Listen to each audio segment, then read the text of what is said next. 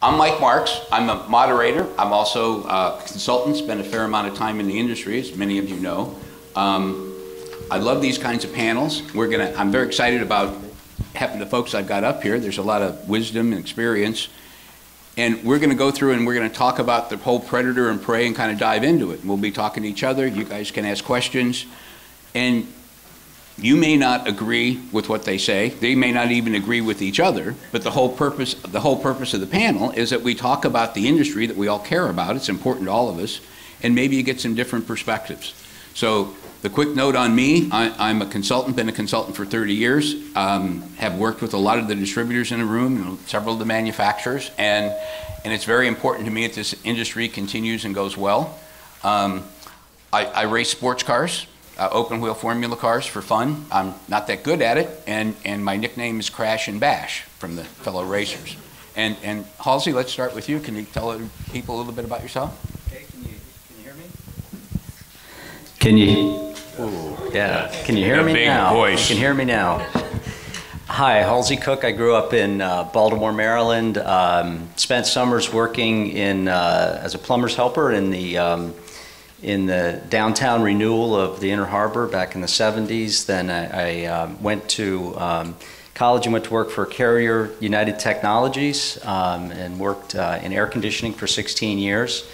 After which I ran the electrical business for Legrand here in the US. So I think I'm forever condemned to the mechanicals, plumbing, electrical, and ducting. And I love to play tennis and boating as interests. Sailboat or powerboat? Powerboats. Okay. Dinosaurs died for you. Bill? Thank you, Mike. Bill Mansfield. I'm with Graybar. I have been in the industry for about just over 28 and a half years. I've been at Graybar for just over 28 and a half years. I started in 1987. I graduated from St. Louis University with a degree in computer science, and in 1982, Graybar Electric had moved to St. Louis, and all I knew about them is they had a building in Clayton, Missouri, which is in the suburbs, and they also had a Honeywell mainframe, as did St. Louis University, where I got my undergraduate degree. So, date myself a little, we still use cards in the first couple of years of my program. But I went to this Graybar. I got sent over for an interview and to be a programmer, and they told me that they really weren't interested in people who didn't have work experience, but they had a management training program, and would you be interested in doing that? And I thought about it and talked to my dad, and he said, get a job. And so, so I said, you know, I'll do this, and I'll do it in I bet you about a year I can get over the IT department. And so 28 and a half years later, I know where the IT department is. But they've never let me go over there, and it probably worked out well. I'm not sure I would have been a great programmer. I would ask, though, I have 4 children, if you ever meet any of them, please do not tell them the story. They're at the point of life I want them to think that they have to have a plan on where they're going. So it's great to be here and talk to you guys. And before we got off the boating and the dinosaur bit, I forgot the bit where Sonepar, my largest customer, asked me to become their president. I've done that for 2 years, and I'm based in Charleston, South Carolina. So. That's important. It's important. And by the way, I think it's always exciting to have been on both sides, the manufacturer side and the distributor side. So I'm assuming that your BS filter is relatively sophisticated. Yes. Yeah. Chris, how about you? Good afternoon, Mike. Thanks for the invitation to participate in the panel. Chris Blakesley, I'm the SVP and General Manager of Annixter's business for North America. Despite what my team members at Annixter might think, I actually grew up thinking I wanted to be in the wire and cable business. And actually, more seriously, I originally thought law enforcement would be my career path. My dad had a friend who was a bail bondsman and thought that he could break me of that by making me a bounty hunter for a summer when I was 19 years old. And clearly I didn't pursue law enforcement after that experience. But Johns Hopkins University graduate, actually born and raised 20 miles north of Baltimore in a town named Hunt Valley. Just relocated my family from Maryland to Chicago about a month ago. And so that transition has gone really well. Actually, I've been with Annixter for about 3 years. Prior to Annixter, I sort of had two career paths. I started in manufacturing, was a manufacturing engineer for General Dynamics. then went to work in a strategy role for a big Swedish manufacturing conglomerate named Sandvik. And then having been in distribution for the second half of my career, was head of strategy for a big industrial distributor named IDG for a period of time. And now with Anixter, as I said, 3 years, which makes me a bit of a junior in the Anixter world. We in the U.S. business are celebrating 7 employees who have still been with us for 40 plus years. No kidding. Average tenure in our organization is still in the teens, which, considering over the with all the retirements we've had over the last couple of years, is pretty significant. So happy to be here, happy to be on the panel. Thanks again. We'll have fun. Brian? Give the guys a little bit of background. You got to tell them about electronics, because we share that. All right, I'll do that. Thanks, Mike. Thanks, Chris. Brian McNally, born in Pittsburgh, Pennsylvania. I went to high school in Detroit and went to college in Michigan. I also started out in manufacturing, nothing to do with electrical, nothing to do with electronics, and actually heavy-duty truck parts. But I joined a company named Aero Electronics, and I was with them for 30 years. They're parallel industry to electrical, electronic component distribution. It's a fascinating industry, so think about selling semiconductors and connectors and different components to anything electronic. Most of the products go on a circuit card. So very interesting industry. Had a great run with them, 8 years in Europe, balance of the time in the US in a variety of different roles. Halsey, I am also a boater, and given that we're both in distribution, of course it's a power boat, since we don't have time for the sailboat. And it's so sorry, Mike, I'm not ready. No, it's all good. It's all good. Do you have a sailboat? Well, no, I like horsepower. Oh, you do like horsepower. I like a lot of horsepower. Yeah. You can never have enough horsepower. You and I have that. You and I have that in common. I'm with Rexel, and I've been with Rexel for 18 months, and I'm fascinated with this industry, and compared to the electronic industry, in many, many ways, we're very blessed to have a large and prosperous industry. So everybody's got different perspectives. Some of this is going to come out in the conversation, so let's just jump right into it. This idea of predator or prey, there are a lot of folks that are comfortable, thought things were great, everything's going on, and all of a sudden, what's the old thing? Somebody moved my cheese, and people get upset and they get angry. And there are predators, and there's a lot of emotion around it, but as you guys take a look at the experience you've got, what separates the people in this crazy industry that are winning and the ones that are kind of up against the wall? I mean, what are the differences? First thing that comes to my mind, obviously, was the Darwinian aspects of that. So, hunt or be hunted, eat or be eaten type of thinking. And of course, when you think of Darwin, you also think about change and the need to change. And so I think we see that play out every day in the business world as well. There's, the famous lists of top companies that no longer exist. And, we all know the examples of companies like Blockbuster that were on top of the world, and within 24 months or so can be wiped out by a change in the business model. So I think we're all thinking about that. I think it was an intellectual thought for distribution 10 years ago. I think we're seeing real time how we need to now change in order to be adaptive and competitive in this environment. Hey, just jumping in on that, I think that's the ability to deal with change, to be comfortable with change, the idea that the change is not going away is really what I see as what can kind of separate the companies. I think you're right from an industry perspective. We've had or felt that we've had barriers to entry that kind of the change doesn't apply with us. We still talk about it. We still look at the Amazons of the world and say they can't really do what we do.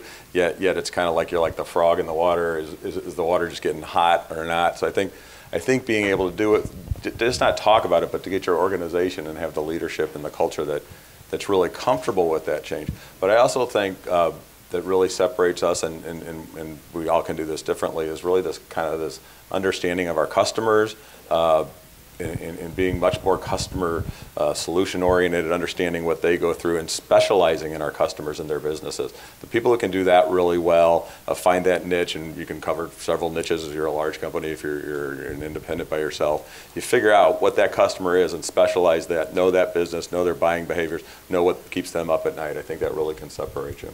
And go ahead. Oh, go sorry, Mike. So, Bill, I agree with you. And one other point I would add is the companies that have done it successfully, and I think about some of the electronic examples, they were very comfortable to throw away part of their service delivery model that they did very, very well, they were very comfortable with, but was no longer relevant to their existing customer set. So they needed to understand exactly what their customer needed and really be in tune with that. And even if their old way of doing things was successful 5 years ago, they were very happy to pack it in and start afresh, because the new competition, who's not in our space, has a clean sheet of paper. So sometimes our legacy can be a disadvantage. You know, one of the things that we talk a lot about at Annixter, and of course, our world changed relatively significantly last October when we closed on the acquisition of Power Solutions, and all of a sudden we got exposed very much to a different side of the industry. We had been in and around it very heavily in certain product categories for a long period of time, but to go from 0 to 60 into what's commonly referred to as the full line electrical distribution space has been pretty insightful. And even in that business, we have variation from location to location and business unit to business unit on how they think about value in their customer relationships versus just relationship. And in many cases, the strength of the business was predicated on long-standing person-to-person relationships between the salespeople and the customer. And that's a good thing, and it's a great foundation. But this industry, you know, I've been in a few industries. This industry, I think, is one that is rapidly experiencing something that others have gone through over the last 2 or 3 decades, which is if the relationship with the customer is not predicated on delivering very tangible, measurable value, if it's just the fact that they've done business with Bob for the last 20 years, it falls apart pretty quickly. And yet, when you look at the structure in the industry on all fronts, including compensation, it reinforces still very much to this day that it's all about relationship and lots of individual control between the salesperson and the customer. And I think that can compromise the delivery of value if it's not kept in balance. One of the things I've found working with distributors is they may be very strong in big commercial construction projects or industrial utility. I mean, pick something, and it's a big chunk of their business, and so they assume that they're strong, right? This is our core competence, and it's great. And then when you actually start to go down into it, it turns out it's very much what you said, Chris, where they've had these sales relationships. They've done it for a quarter of a century. All the value is in those relationships, and those sales reps are all in their 60s, which being 67, I think is relatively young. But they're really not that strong at all. It's right. Inertia business, and all this change starts to happen. And then the other thing, if you go back to what Halsey said, I am amazed at major companies that don't think about change. Mm-hmm. They're just, you know, they look at it as a challenge or an event, you know, and it's. I mean, if you think about how hard it is to actually grapple with it, mm-hmm. A lot of people just don't think about it because it's so unpleasant, or they get all wrapped up doing urgent things instead of important. We're good in this industry at doing urgent things. Well, you get set in your ways, and you know, I was reading an article today, actually on the way in, and they're talking about you know, the need for wellness programs at work and things like that, and talking about how.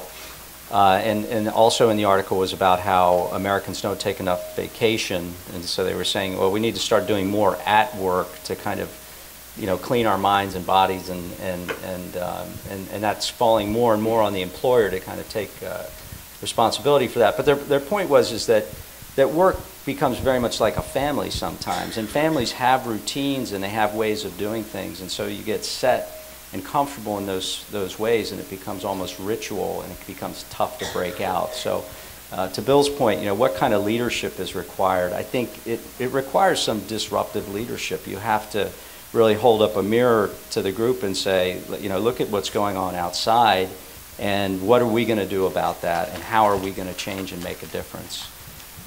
And so, you know, just as an example, we always wear kind of what I have on to our company events, and this year we just made the invite for the big annual kickoff meeting that we have, management meeting that we get together. We said, you know, wear something Google-esque. And, people showed up with 3 suitcases because they had no idea what to wear, right? So, but I mean, it was just a little bit of kind of making people a little bit uncomfortable and thinking about, what might be required in terms of internal change and company-wide change in order to succeed in the future. Anybody show up on a skateboard? There was some pretty wild stuff. We even had the pinwheel, on the head. There you go. So